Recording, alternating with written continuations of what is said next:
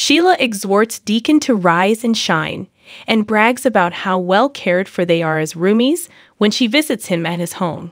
"Roomies?" groans Deacon. "It wasn't a dream, thank God." Sheila laughs. She remarks, "You were all into it," as she recalls how much they had to celebrate the previous evening. Deacon pours the last of his whiskey into a coffee mug and tells her that this roommate arrangement isn't going to work out while she serves breakfast. Steffy can't stop kissing and making passionate love to Finn at the Cliff house. In the living room, they make out and kiss, and he picks her up. Taylor enters and offers to go. Finn reassures her that she is welcome to remain because they have the rest of their life to spend together. Taylor expresses how wonderful it is for him to be spending time with Douglas at Eric's and asks if Steffy has heard from Thomas. Ridge and Eric ask Douglas if he's enjoying himself at the Forrester estate. The young child enjoys being with his dad and is overjoyed to have spent the night with him. Eric inquires as Thomas dismisses him to the screening area as to how long he and Douglas will be remaining. If it's okay, Thomas would want to stay for a short time. He wonders how Donna would feel if he and Douglas moved in. Eric reassures him that everything will be all right, but he doubts Hope will be happy. Thomas wants to avoid hurting Hope and is making an effort to be considerate. Brooke discovers at the cabin that Hope has not yet heard from Thomas. She might need to contact Ridge. Douglas must return home. Although Hope doesn't want her to call Ridge, Brooke tells her daughter that Steffy and Taylor are attacking them. Taylor, Finn, and Steffy discuss his experience with Sheila at the Cliff home, and he reveals how he took advantage of her feelings to hurt her. Taylor thinks that's quite clever. After gushing about Steffy, Finn kisses her. According to Taylor, their family is coming together, and it's a very happy time for them. All that's left to do is transport Douglas to his house. Hope at the cabin agrees with Brooke that this is Douglas' house and says she'll phone to check in because she doesn't want a conflict to get out of hand. Hope makes a call to Thomas. Thomas answers Hope's call at the Forrester mansion and informs her that Douglas is watching the Dodgers game in the screening room, and they had a lovely night.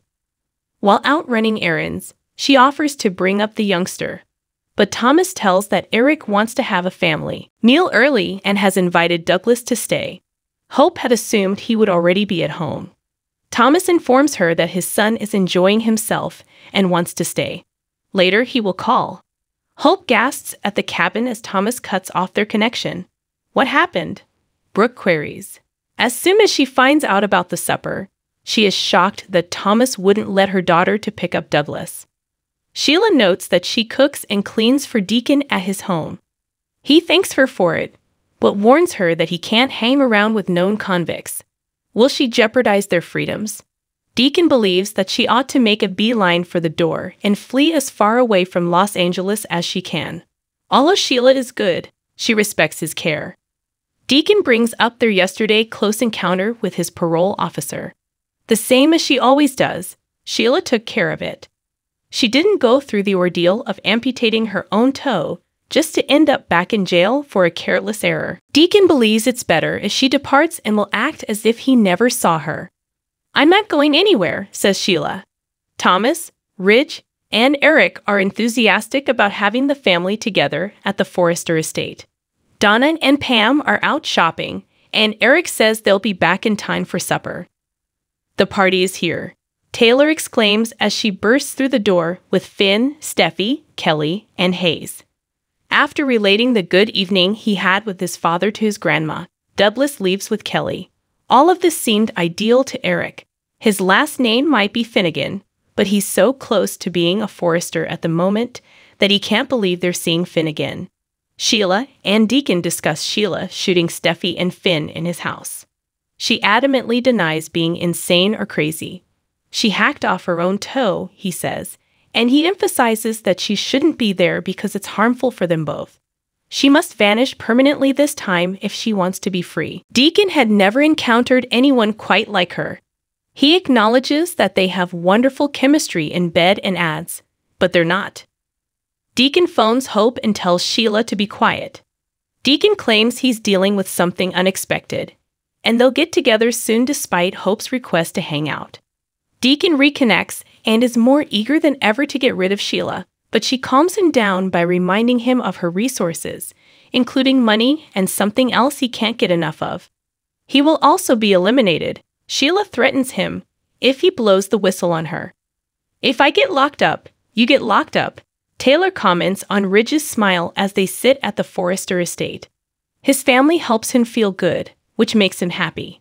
"What else makes me feel wonderful, you ask?" "You." Nearby, Eric expresses to Finn his happiness at Steffy finding a man that welcomes him home and loves her so immensely. Thomas informs the group that Kelly is being tutored by Douglas on a puzzle. As a toast begins to form, Ridge expresses his happiness at being with them all. This year has not been easy. Ridge recalls the miracle and declares he won't ever forget that day. He informs Finn that whether he likes it or not, he is a member of them. Cheers. Each of them raises a pair of glasses. Steffy approaches Finn next and praises him for being excellent. Never will she consider him a given. Everyone celebrates once more as they kiss and declare their love.